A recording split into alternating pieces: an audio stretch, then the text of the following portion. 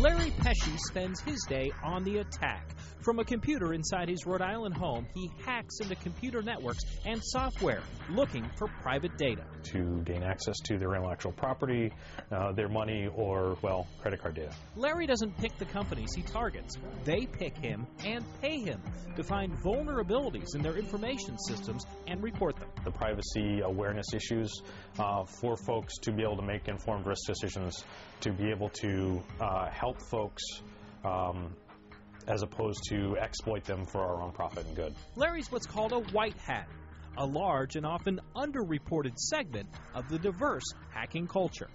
The greater Boston area has one of the largest white hat hacking communities in the entire world, with a high concentration of high-tech companies and a number of top-notch schools like Harvard and MIT. The history runs deep. One of the first papers to be published, put up on the web, was the Guide to Lockpicking.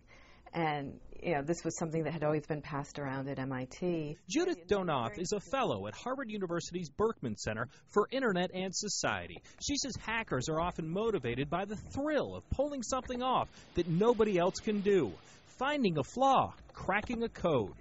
It's what they do with the knowledge that sets them apart. Black hat hackers use their skills in illegal and devious ways.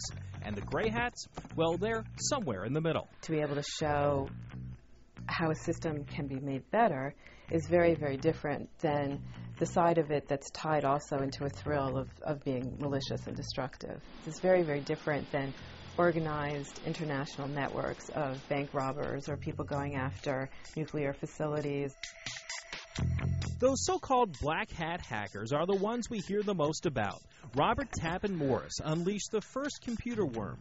Alberto Gonzalez stole more than 135 million credit card numbers hacking into chain stores. And Bradley Manning is the U.S. Army specialist accused of stealing classified information on the war in Afghanistan and giving it to whistleblower website WikiLeaks. I think there's more people that are trying to prevent that from the hacking community than actually perpetrating those crimes.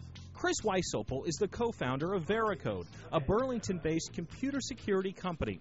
Like Larry Pesce, he's parlayed his hacking skills into a career helping companies protect themselves.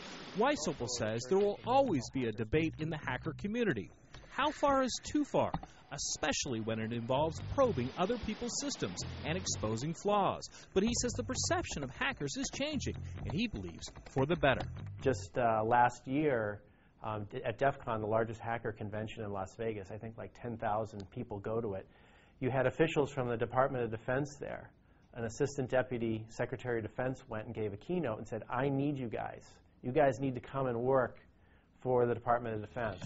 So instead of hurting us, many hackers may actually be protecting us.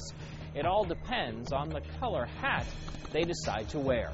I'm Ted Daniel, Fox 25 News.